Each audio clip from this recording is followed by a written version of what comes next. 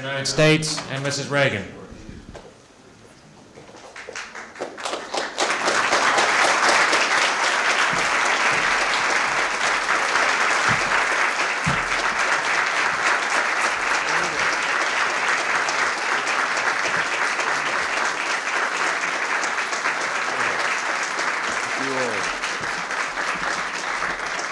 Thank you very much. Please sit down. We want to welcome each of you to the White House. We gather together to draw attention to an issue that is as vital to the future of this country as any that we face. No one should doubt that economic and technological progress will have a little or very little impact unless the spirit of our people remains strong. Calvin Coolidge, a president whom I greatly admire, once said, "The government of a country never gets ahead of the religion of a country." Fostering the faith and character of our people is one of the great trusts of responsible leadership. I deeply believe that if those in government offer a good example, and if the people preserve the freedom which is their birthright as Americans, no one need fear the future. Unfortunately, in the last 2 decades, we've experienced an onslaught of such twisted logic that if Alice were visiting America, she might think she'd never left Wonderland. We're told that it somehow violates the rights of others to permit students in school who desire to pray to do so. Clearly, this infringes on the freedom of those who choose to pray, a freedom taken for granted since the time of our founding fathers. This would be bad enough, but the purge of God from our schools went much farther.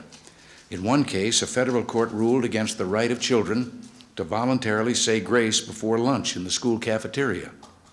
In another situation, a group of children, again on their own initiative and with their parents' approval, wanted to begin the school day with a minute of prayer and meditation, and they too were prohibited from doing so. Students have even been prevented from having voluntary prayer groups on school property after class hours, just on their own. Now, no one is suggesting that others should be forced into any religious activity, but to prevent those who believe in God from expressing their faith is an outrage, and the relentless drive to eliminate God from our schools can and should be stopped.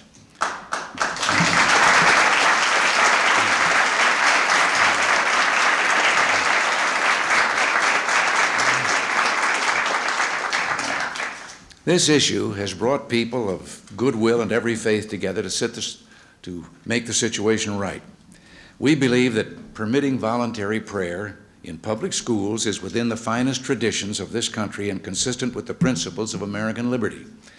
Neither the constitutional amendment that I've endorsed nor the legislative remedies offered by others permits anyone to be coerced into religious activity. Instead, these measures are designed to protect the rights of those who choose to pray as well as those who choose not to. I want to thank all of you and all of those who will gather on the Capitol Mall this evening for what you're doing on this vital issue. And a special thanks to Senator Helms, Senator Thurman, and Congressman Kindness for all that they have done.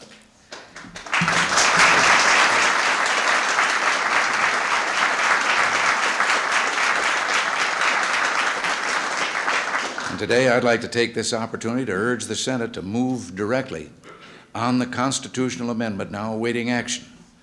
But Senate action is not enough. The leadership in the House has the proposed constitutional amendment bottled up and has thus far failed to hold the appropriate hearings.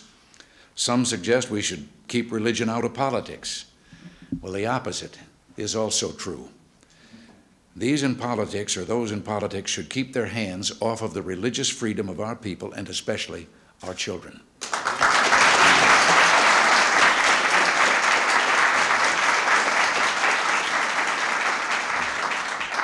Earlier, I quoted Calvin Coolidge. He had some other words I'd like to share with you. "It would be difficult for me to conceive," President Coolidge said, "of anyone being able to administer the duties of a great office like the presidency without a belief in the guidance of divine providence.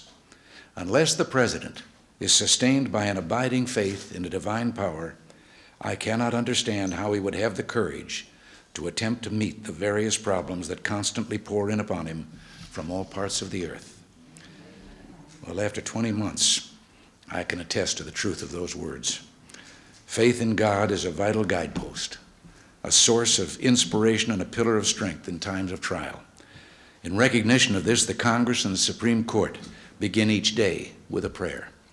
And that's why we provide chaplains for the armed forces. We can and must respect the rights of those who are non-believers, but we must not cut ourselves off from this indispensable source of strength and guidance. I think it'd be a tragedy for us to deny our children what the rest of us in and out of government find so valuable. If the President of the United States can pray with others in the Oval Office, and I have on a number of occasions, then let's make certain that our children have the same right as they go about preparing for their futures and for the future of this country. And now I understand that we're to light some candles. I think you children are to go down there, and someone is to present me with a, there it is.